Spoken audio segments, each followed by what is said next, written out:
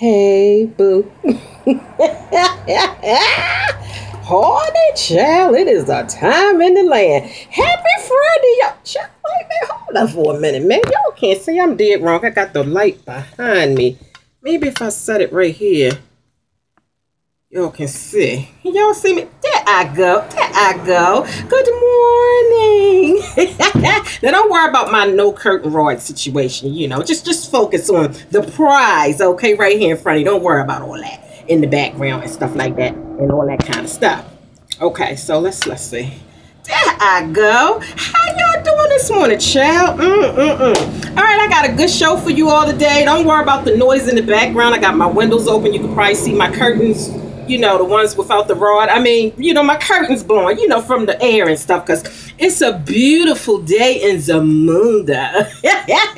All right, y'all. So, like I said, I got a good show for you all today. I'm going to be eating my breakfast while I talk to y'all. I got some real talk for y'all this morning. Okay. All right. So anyway, it's a few things I want to go over before I do that. Now, I got my headscarf on, but you want to make sure that you go over to my Baby Triplets channel and subscribe, because today is going to be the day that I teach you all how I do my head wraps. Okay. I'm going to do the different styles that you've all have ever, for those of you who've been around for a while. For those of you who have not been around and you're new, hey, boo. But yeah, I wear scarves sometimes. I wear it like this little, you know, crackhead bun in the front.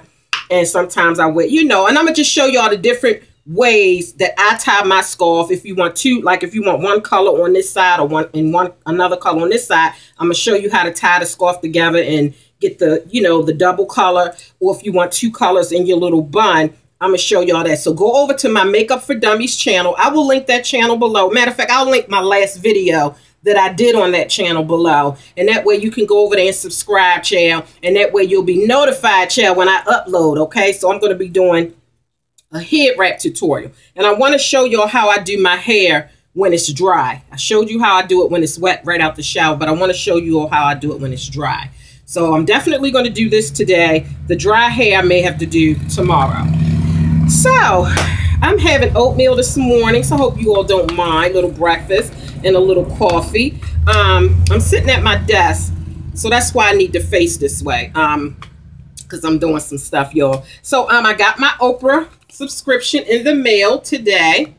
No, I picked it up the other day for August. This is my August subscription, and it says the age-free life. Oh, I love that. I can't wait to get into this and read it. Because, you know, that's how I feel. You know, age ain't nothing but a number, okay? You're only as old as you feel, okay? And I feel good, okay? Even though I'm closer to 50. I mean, I'm not 50 or nothing like that and all that kind of stuff. But I'm close to it. And I feel good about that because I feel like I look good for my age, okay? I walks, I runs, I can do stuff. I mean, I don't walk and run for exercise purposes, even though I should. But I'm just saying, if I need to run, you know, when I slap somebody upside the head, you know, I got to get running. I got to run, girl. I got to run. No, for real, though. I'm just playing, girl. Anyway. Yeah. So I feel good, though. Okay. So don't ever let anybody, for those of you who are 50 or who are approaching 50, I noticed that a lot of people like to make reference to your age when you're like in your upper 40s. You too old for that. You need to sit down somewhere. You're a grandmother. Excuse me? Bitch, where? Oh, okay. So, yeah, I mean, so you're only as old as you feel and as old as you look, okay? And I must say, I ain't doing too bad here, okay? I'm kind of easy on the eyes, okay? So, yeah, this is good, the age-free life. If you live your life just being happy and spunky and stay motivated and encouraged, the age doesn't make a difference, okay? It's how you feel and how you carry, you know, yourself in a high energy type way. That keeps you feeling young and looking young, no matter what the age say. So don't worry about no age and all that kind of stuff and everything like that and all that. All right, y'all. So, all right, let's get started. Because, see, that's why I be long with it. Because I be all over the place and all that kind of stuff. So, I'm going to take some medicine while I'm eating my breakfast and drinking some coffee, child, with creamer. So y'all can have some creamer with me. And I say that because I got more creamer in the cup than coffee. So anyway, yeah, I got something good that I want to talk to y'all about. I want to holler at y'all about some things, okay? Because I know y'all have said this before, okay? I can't stand that bitch, okay? Oh, okay. Well, anyway, we gonna get to that, okay? Why I said that, okay? Ooh, child, ain't nothing like a good cup of coffee, child. I'm gonna set this back here because I don't want to spill it on my desk because I got things going on over here that's important. Okay, now you know what? I forgot to bring something, y'all. I'm sorry, y'all. Look, let me explain something to the new people, okay? This is channel 100, aka 100, okay? So if you like ghetto ratchetness, okay? If you like for people to keep it real and keep it 100, if you like for people to get other people all the way together when necessary, if you like for people to snatch wigs and get them edges together, okay, them bald-headed edges together, okay, on people and all that kind of stuff, yeah, and all that kind of stuff and everything like that and all that, okay? So yeah, this the channel, okay? Because I get people all the way together when necessary, and I snatch their wigs, okay? And I get their edges on for leak status. No, but for real, I gotta go get something. So the reason why I was saying all that, because sometimes I may have to get up and go get something. I may have an interruption from my children, my husband, you know, just all kinds of nonsense, foolishness, and foolery. I mean, I just do me, okay? And you just do you, okay? But, all right, so excuse me, y'all. I gotta go get something real quick. Wait a minute, here I come. I know I should have had this when I first got on here, but I'm sorry. All right, now. All right, y'all. So I received a package in the mail. And I wanted to open this up and show y'all something before I get into this. You know, I can't stand that bitch. So, of course, it didn't have who it was from. But because of where it came from, this person has sent me several things from this place called QVC before. It had a QVC address. So I knew, well, I guess I'm assuming that it's from my girl, Miss Carrie, okay? And if not, please somebody get me all the way together on that. But Miss Carrie sent me this big bottle, okay? It says, it's called Purity Made Simple. It's purity and natural. We come into this world with all the right inks, blah, blah, blah. But wait a minute, I ain't going to read all that. I ain't got time for all that.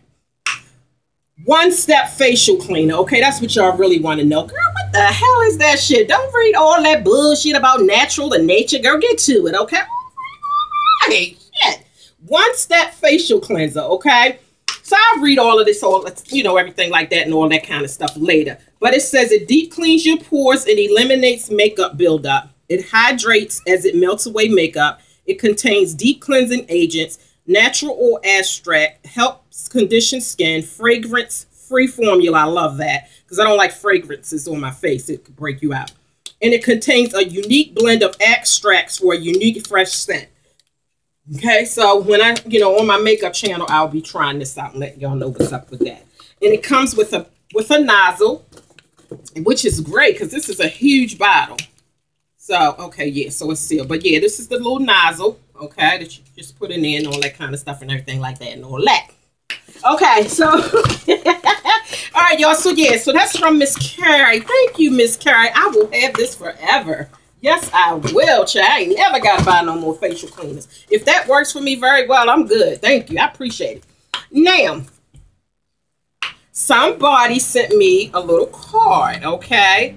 So I'm not going to show their information, okay? But they sent me, you know, a little card, you know, my name, my government name and my address and all that kind of stuff and all that and everything like that. So anyway, and they are from Cleveland, Ohio, okay? Now, unfortunately, because I deal with so many people, the person's name that's on here, I don't recognize it.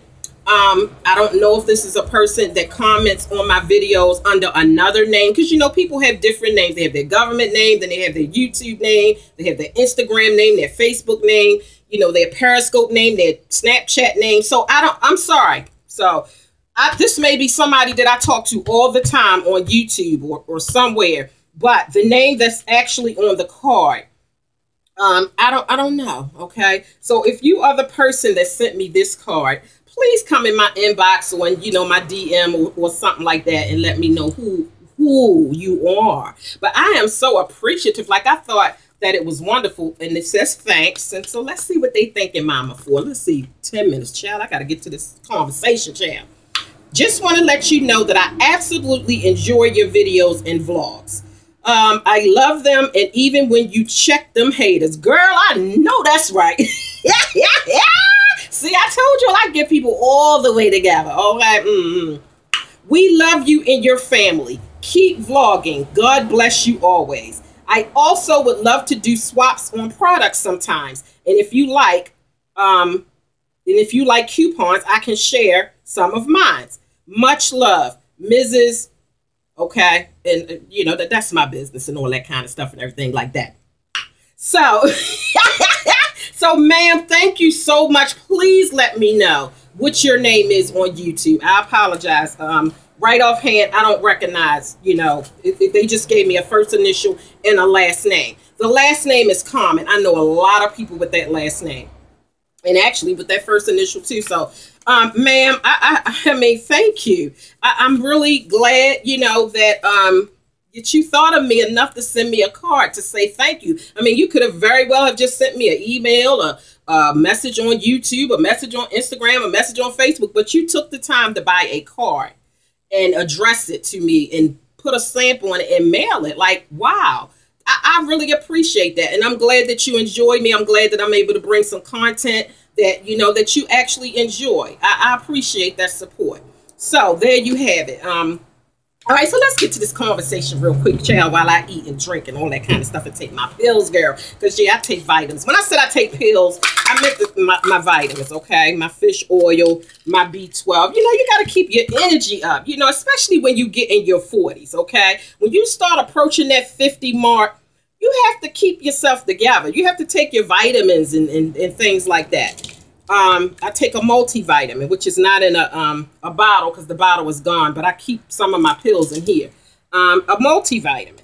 Women, when I turned 40, my doctor told me I need to start taking a multivitamin. And that's what I did. I have my flaxseed and my chia seeds in here. I grind it up in the in this little thing here. And that's what I did. Okay. So anyway, let's get to this. Okay. So have you ever said, okay, now this is what it is. Okay. Me and my husband was talking the other day. Now this is a conversation. This is also like an Eyes Married Now, how to stay married tip. Okay. And I'm going to tell you why. Reason being, because me and my husband just had this conversation the other day, but this is really a conversation that you definitely need to have before you get married. Seriously. We failed to have this conversation, but thank God the conversation went well and we were both on the same accord as it relates to this subject. Now, as it relates to in-laws, okay, I know some of y'all have had in-laws that you have, said, I can't stand that bitch. You ask somebody, girl, how your mother-in-law? I can't stand that bitch. But thank God that I'm not in that position, okay? I'm not on that. I can't stand that bitch. I can't stand that old hag. Whatever names you give your mother-in-law. I'm not on that level, okay? My motto is try to get along with your in-law as best you can. And I'm going to tell you the reason why, okay? I know some in-laws can be a little bit difficult to deal with, but as much as you can, kill them with kindness and try to love them and try to look past whatever faults they have, if at all possible. I'm going to tell you why. One of the reasons why is this, because now you have some men that really love their moms, okay? Point blank, they really love their moms, okay? And when you start getting into, a situation where you're not getting along with your in-law, that could seep into your marriage and cause problems. And it puts your husband or your mate in a situation where they always feel like they have to choose, or they always feel like they're in the middle, of a beef. And men don't like drama and beef to that degree. You may have some, bitch ass niggas that be on that tip. But most men that I know, that I deal with, they don't They like real men. They don't like all that drama and beef and confusion. Men just like simple and easy. They like things to go easy and to go smoothly, okay? So sometimes you could put your husband in an awkward situation, okay? It's going to be very hard for you to tell your husband, you know what that bitch, your mother, that bitch did to me today? Like, really? Like, you can't go there with your husband when it comes to his mom. You might can talk to your girlfriend and say, yeah, that bitch ass mother-in-law, my blah, blah, blah, blah, blah. But you can't go there, you know, to that level with your husband. You can't really go a whole lot of places with your husband as it relates to going against his mom, even if she did something wrong. You just can't do that. So the best thing, the easiest thing to do to try to keep a happy marriage is try to get along with your in-laws. Now, this is the reason why I say this, okay? Now, me and my husband was sitting down having a conversation. I don't really know what brought up the conversation, but, you know, we were talking and we were just like, you know, realizing that our parents, my husband and I's parents are getting older. Like, they're in their 70s, okay? And the reality of it is when your parents start to get older, you know, you start to think about, you know, the fact that maybe one day, maybe soon, maybe, you know, they can live to be 100. But I'm just saying, you just tend to start thinking about that when they start getting older. Because for some reason, when you start getting older, you start getting more health issues and all that kind of stuff. And we were just talking about something, which I don't know what brought it on. And we were saying, you know, baby, my husband was like, baby, you know, our parents are getting older. He said, I want to ask you something. If my mom was to get so ill that she can't live on her own anymore and take care of herself, how would you feel about her coming to stay with us? And that was a no-brainer for me. I said, hands down, no problem. That's a no-brainer for me. I said, boo, listen, if something ever happened with your mom and she needed to come to stay with us, yes, you better hurry up and get your ass on down there and get her and bring her on up here. Okay, that was my response. That was a no-brainer. I have no issues with my mother-in-law. However, what if we were in a situation where I had problems with my mother-in-law and my husband sat down and was talking to me, the conversation we didn't have before we got married, which we should have, and he said, you know, the same thing about mom coming, and I'd have been like, really? Hell, boy, bye. You know what I'm saying? What if me and his mom didn't get along and he sat down and had that conversation with me and I had a total opposite reaction based off of however me and her relationship had been going over the 8 years that I've been with my husband? That could have caused a major issue, a major rift in our marriage, because my husband loves his mom, okay? And he's an only child, like he has no siblings. So it's not like he can say, well, if mom can't come here, then I do have other siblings that might can take on a responsibility. And he's definitely against putting his mom in a nursing home. That's just like a no-go for him. It's like he said he will never put his mother in the nursing home as long as he's living and in good health and able to take care. He would never do that. And I agreed with him because I said the same thing about my mom. I said, you know, I didn't even have to ask him how would he feel about my mom coming if she was to get in a situation where she could no longer maintain her home and herself, you know, due to health. And I didn't even have to ask them because, first of all, they get along perfect. But just because people get along don't mean they want somebody living in their house. But I know that they have an excellent relationship. My husband has an excellent relationship with my mom. And so I didn't have to ask, but he just came out and said it. And boo, by the way, as it relates to your mother, you know, it ain't even no question. You better go get your mama if something happened to her, because that's his baby. You know what I mean? He loves my mom. So thank God that conversation went well. I agree. We were on the same page, because it could have went the other way and it could have caused a major issue in our marriage. So I'm telling you all this because it made me think. What if I didn't get along with his mom? What if he didn't get along with my mom and both of us are against nursing homes and he don't have any siblings? I have a few siblings, but they may not be. You understand what I'm saying? So it went well for us, but I'm telling you all this so that you can think about your situation. If you're not getting along with your mother-in-law, try as hard as you can to make good on that, because it could cause a rift in your marriage. If your husband is against putting his mom away in a nursing home and you can't stand her ass. And you understand what I'm saying? It could cause a problem. Huh? Okay, I'm doing a video. Okay, here I come. I'm sorry, that's my son. He's just getting back from his football practice. Yeah, so that's basically what it was. Try to get along with your in-laws, because one day they're going to get old and they may have to come stay with you, okay? And you don't want that to cause division in your marriage, okay? So that's just like a little Eyes Married Now how to stay married tip. Talk about this before you get married. And if you already married, sit down tonight with your husband and have that conversation about what's going to happen with each other's mom if they get sick, especially if you know you don't get along with his mom or vice versa. Okay, all right. I'll meet y'all on Makeup for Dummies, because I got to do my hair, girl, and do my score-off tutorial, and I got to open the door for my son. Okay, bye, girl.